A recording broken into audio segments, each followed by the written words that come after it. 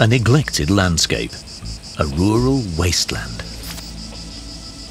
And in the middle of it, this. The entrance to a mysterious underground station. There's nothing here but trees and bushes within a 2-kilometer radius. So why on earth is there an underground station in this deserted place?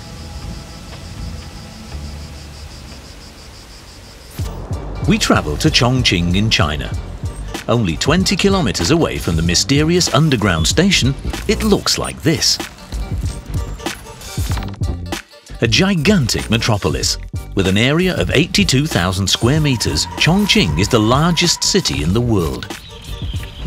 But the route to the mysterious underground station is very lonely and bumpy. Here's a metro station entrance. The entrance definitely isn't accessible by car. The road ends abruptly. From here on, it's only possible to walk through the middle of an overgrown landscape.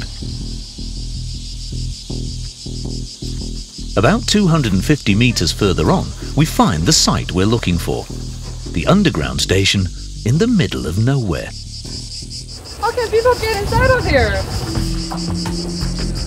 The entrance is surrounded by a wall and closed by a rolling grille. Obviously, you aren't supposed to be able to enter this station at all. We can't find any other way in. Now and then, we see people in this remote area.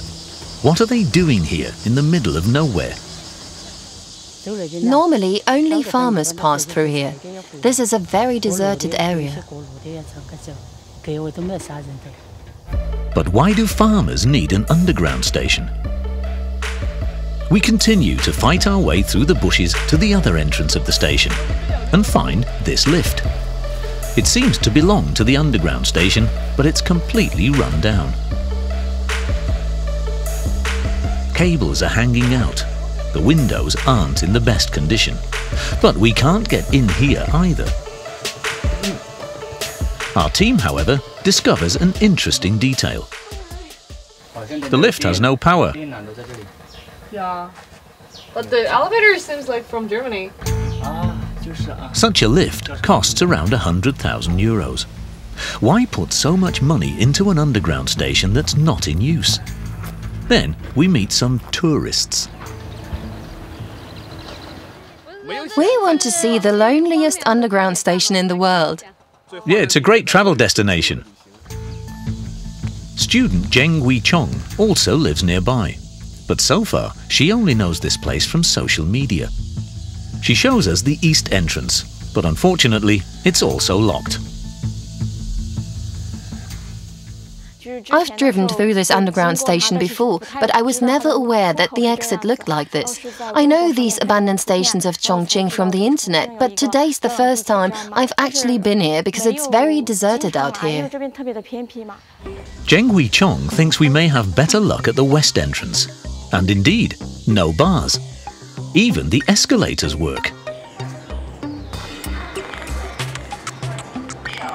Everything looks quite new.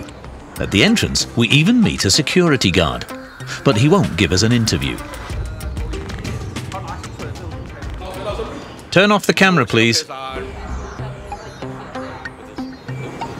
One floor below, this lonely underground station even has functioning ticket machines and security barriers. Even the trains are running, every 5 minutes, but nobody gets off. To find out why there's a fully functioning underground station in the middle of a wasteland, we have arranged an interview with a construction expert. Liu Zhu is in charge of large government building projects and can explain to us what the lonely underground station is all about. First, a good infrastructure is needed, i.e. roads and underground railways, before the city can be developed. Chongqing is currently growing northwards, towards Lija, where the city is now being built around the existing underground stations. This is a strategic point for Chongqing's development. 1 million people move to Chongqing every year. Therefore, the city is building like crazy. 130,000 square meters are built here every day. To ensure that the infrastructure doesn't come to a standstill, the metro is built in advance. At the moment, the network is 213 kilometers long. In 10 years, it's expected to be around 800. So, the city first builds the metro and then the houses. What seems crazy at first glance is very clever in the long run. This may now be the loneliest metro station in the world. However, in just a few years' time, it will be one of the busiest.